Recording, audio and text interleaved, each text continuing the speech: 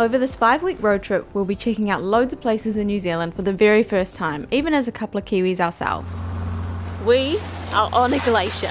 We'll also be showing some spots we know and sharing a bit of a walk down memory lane with some of our favourites, like today. Today is all about the city of Taupo.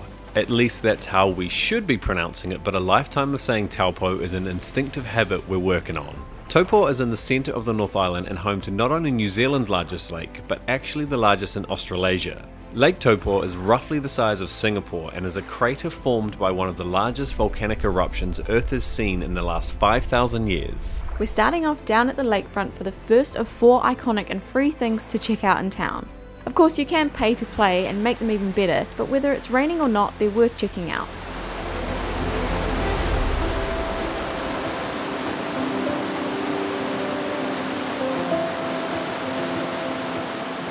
Today's video is made possible by Safety Wing Travel Insurance, a subscription model, low-cost nomad insurance that we personally love. You can even sign up while you're already traveling, and even better, they now also cover COVID-19. There's a link in the description to check them out for your next adventures.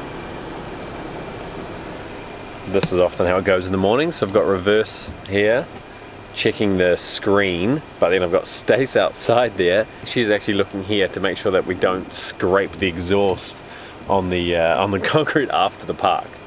Looking good, looking good. Stop.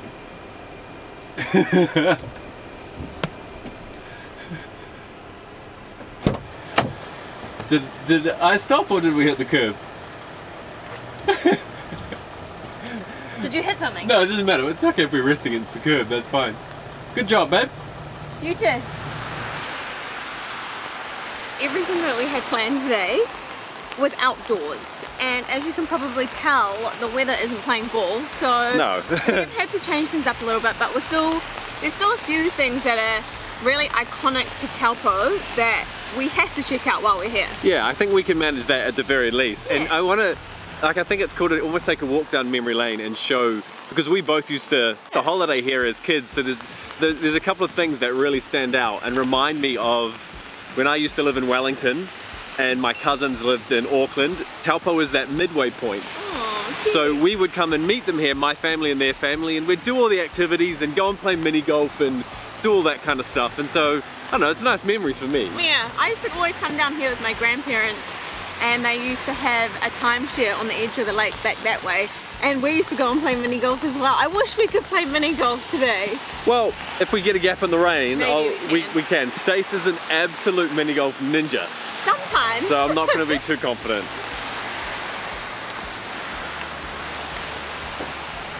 This has got to be the most well-known thing. Yeah, this place has been around since 1993, and you pay for however many balls that you want, and you've got to hit it out 100 meters out to a floating pontoon, and there's 3 different flags. Okay, there's a white, a red, and a blue. And if you get a hole-in-one into the red, then you win $10,000. And apparently, there's been over 1,000 winners to date that have got a hole-in-one. 1,079. I can see the sign. 1,079. Although I don't know if that's the red or the the blue or the white. Not specifically. No, but such a this is an iconic thing to do here. Yeah. I have tried before. I don't think I got close, but it's just one of those things that I think people just come and you just spend money to say that you've done it. I would normally try it, but I was specifically told that I'm not supposed to do any kind of rotation-y movements because of my back. So, but it's quite funny watching this guy. Oh, are you going to do it though? No. Okay, Stacey's not going to do it. Golf. But we're watching. It would be a waste of money. Yeah, you're a mini golfer, not an actual golfer. There's a guy out here. We just saw this girl walk past and she goes, "That has got to be the worst job I've ever seen."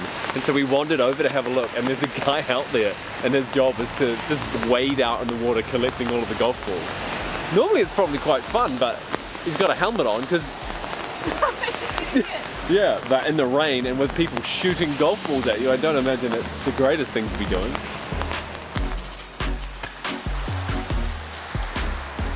A massive 160-metre walkaway is the second iconic thing to see. If you didn't take a photo with the hashtag #LoveTaupo sign, did you even visit? Another 120-metre hikeaway is one of the most well-recognised and iconic fast food joints in the world, with a little bit of a twist. Welcome to one of the world's coolest McDonald's! That's such a weird thing to say out loud, isn't it? Yeah, it is.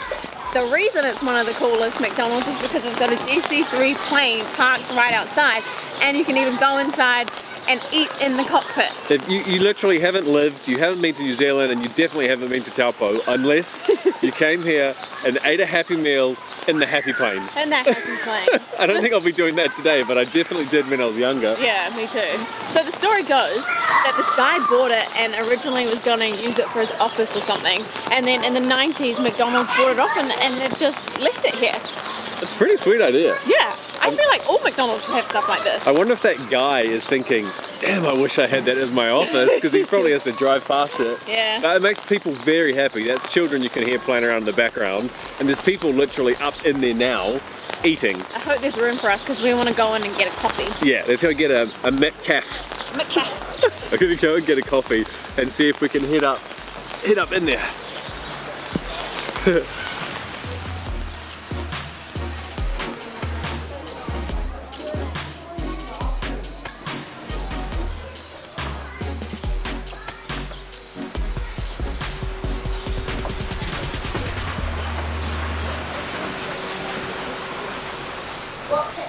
Oh man. Can't fit many passengers on this plane. Brings back memories being in here, but not of my childhood, of those days. Do you remember like 8 or 9 months ago when we used to travel? That could be good old days. Do you guys remember when we used to get on planes and you would fly places? It was kind of this really weird world. You could go anywhere you wanted and you just take a plane similar to this, ideally with a nicer cockpit though, because that looks grim up there, eh? That's terrifying. It's terrifying. Obviously it's not maintained, it's not well kept or anything, but so it's all locked off, you can't get there, but there's heaps of information on the walls and stuff which we won't bore you with, but I thought that it was quite fun to come and check this out and sit here and have our little coffees in probably the only aeroplane we're going to be in for a while. In fact, unless other than when we fly back from Queenstown to Auckland, but that's domestic, so it doesn't really count for some reason.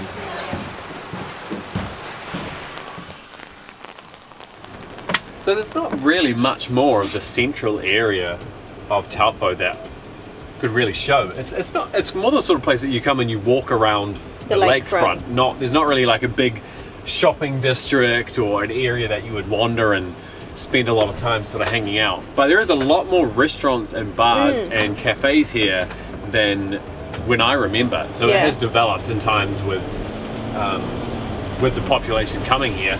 But it's also really popular in winter, as you can tell. It's still crazy busy, even though it's pissing with rain. Yeah, there is a mountain close by called Mount Ruapehu, and that's where a lot of people go skiing and snowboarding. So it's popular in the summer and the winter time, this place. There's a lot of stuff to do, but it's just not really one of those places that you'd sort of wander around and do it. You book an excursion or you drive out and go and do something, which is what we're going to do, because we have to go and see the Huka Falls. But the cool thing is, it's probably the one thing to come here and do or see that is even more epic. Oh, in the rain? When the weather is shite.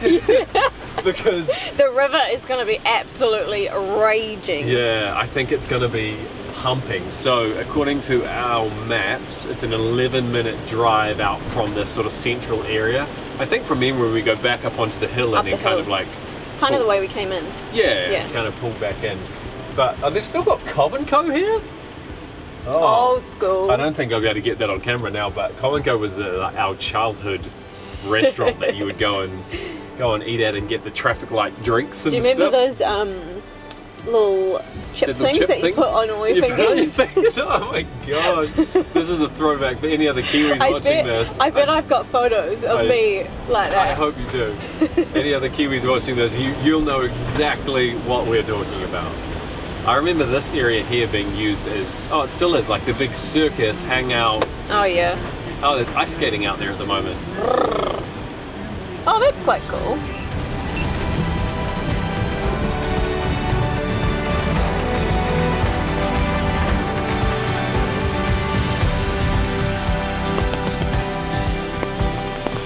I've never seen this car park this quiet. It's quite nice. We've almost got this whole river to ourselves at this point. What have we got on these signs? Beautiful. Just basically says that there's loads of things to do dotted all along the Waikato River, from the Huka Falls jet boat that you can do that goes down below.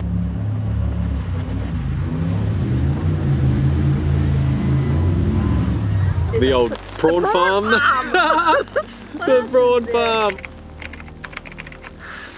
Oh, my family love the prawn farm.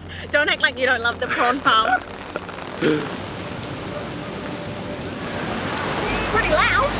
It is. We're not even quite there yet. I don't know if you're going to be able to hear us. Oh, I found all the people. Here they are. There you go. Wow, you wouldn't want to fall in there. We were right. It is raging today. Oh my god. Whoa. Whoa. This is the craziest I've ever seen it. Whoa. That is scary. Nature is scary when you look at it like this. And then it's so calm out the other side.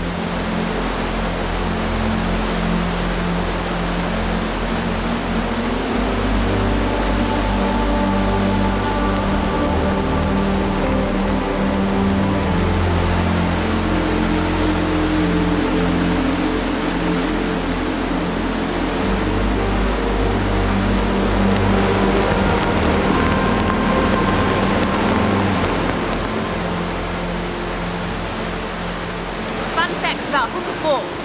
The flow rate of the water coming down and over the falls is enough to fill an Olympic-sized swimming pool in just 11 seconds. That's how fast the water is flowing. So by my math, that could fill your backyard swimming pool in about 2. Alright, I'm making that shit up, obviously. The reason why it rushes so hard, the river is 100 meters wide back there, the Waikato River, and it gets to this point here where it's only 15 meters, and that's why it gets smashed all together and creates this raging flow through here.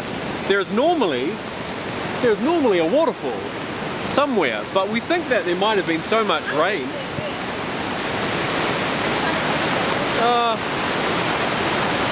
Small fall, but we're walking in this direction. We're hoping we can see something more down this end.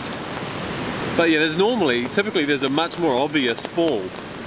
But that's kind of what creates that mad flow through here, is that it's all smashed into this small sort of channel and pushed out the other side, which is why it's so chaotic back there and then relatively calm up this end.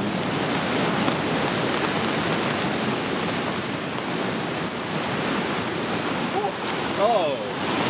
Found the fall! There it is!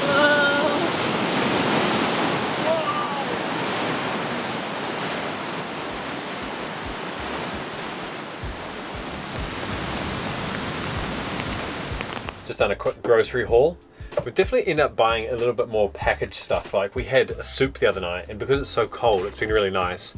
Normally we probably wouldn't buy packaged like this or buy packaged meats, but I mean we can cook here with minces and meats and whatever. Soups but are just easy, aren't they? Yeah, we are kind of going a little bit more towards the easy, like buying bread and having a roast chicken, or just having cereal as a backup, and then we can go out for the more complete meals, should we say.